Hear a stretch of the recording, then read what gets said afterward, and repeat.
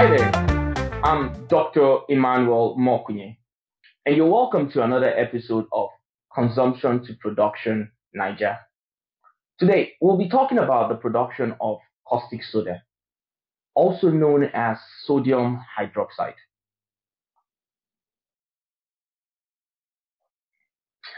And the required raw material is brine or rock salt. Caustic soda is used in the production of soap and detergent. It's used in the food manufacturing industry, in the petroleum refining, aluminum production, and other industrial applications.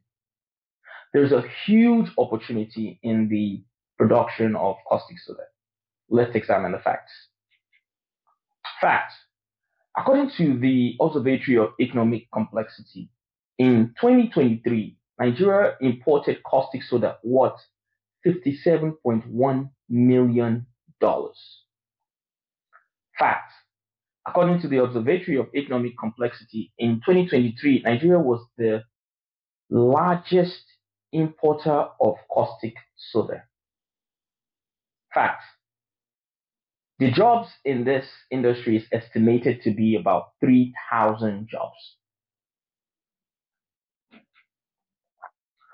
Where can we find the required raw material?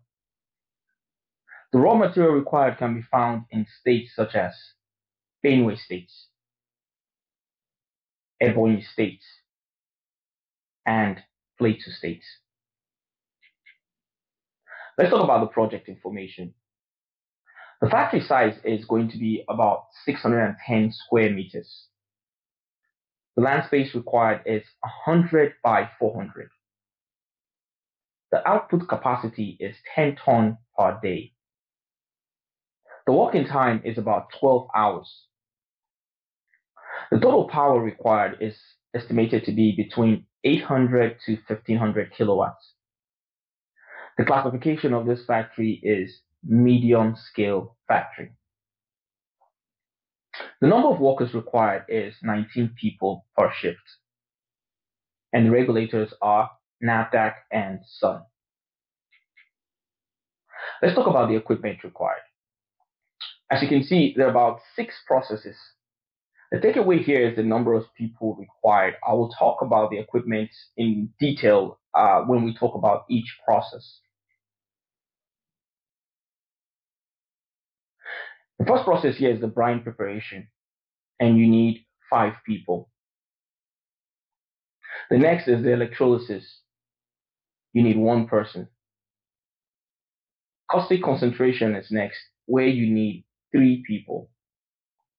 The drying and solidification is the next process, and here you need 3 people. Cooling and sealing, you need 1 person. And package and storage, you need 3 people here.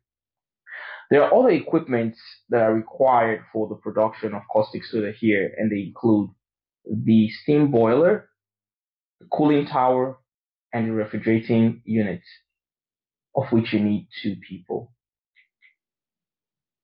Now let's talk about the process in much detail.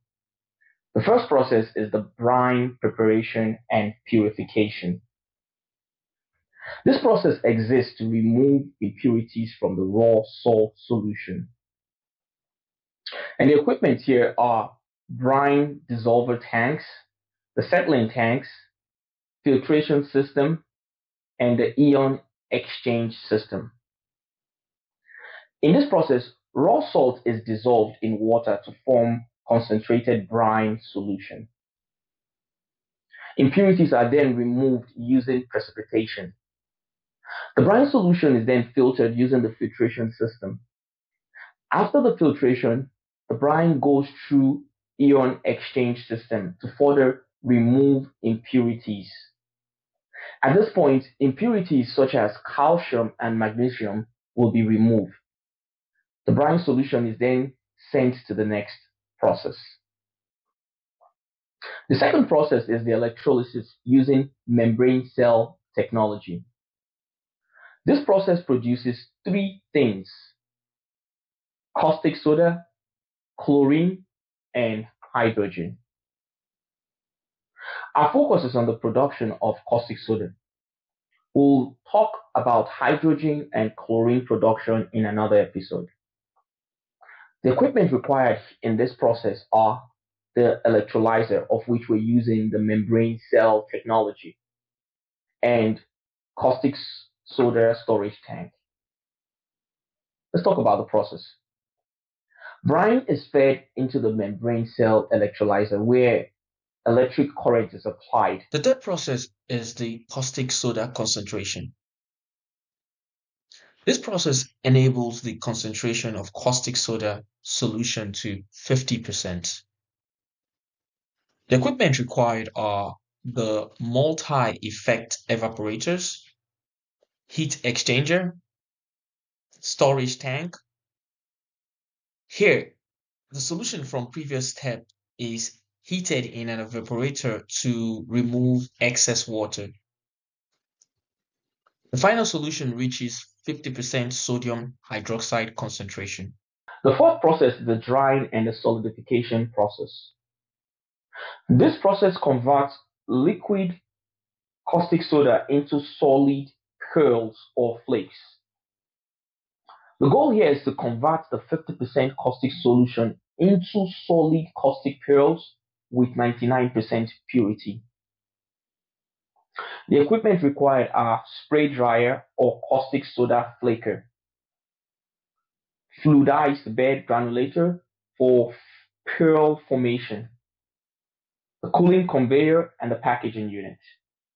Here, the 50% caustic solution is dried in a spray dryer or flaker to form solid flakes.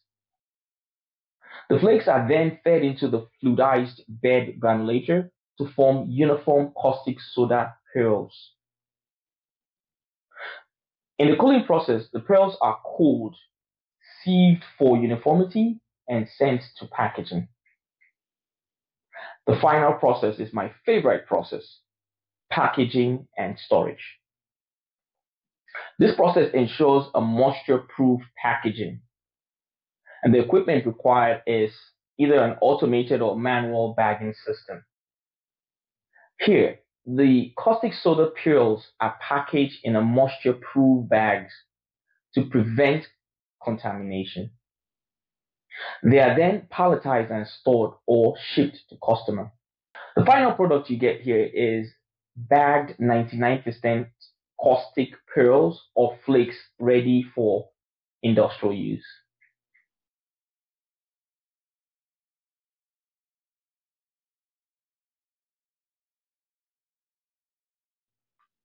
To get the required equipment, you can import them or you can get them locally made in Nigeria.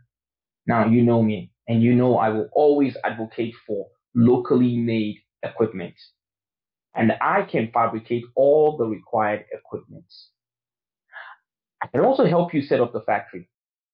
I have a team of very experienced engineers, and this is what they do. This is how they make a living. If you need me to help, please send me an email to mokunyenigerialimited@gmail.com. Again, it's mokunyenigerialimited@gmail.com. Let me know in the comment section if you would like more information. In the next couple of weeks, I'll be focusing on the chlor-alkali industry. Let me know if there is any factory you would like me to talk about in the next video. I am eager to hear what you have to say on the comment section. Remember, the word impossible is a fool's favorite quote, but with God, all things are possible. Until next time, I remain your optimistic friend, Dr. Emmanuel Mokunye, aka Dr. Industrial. Don't forget to like, share, and subscribe. See you on the next one.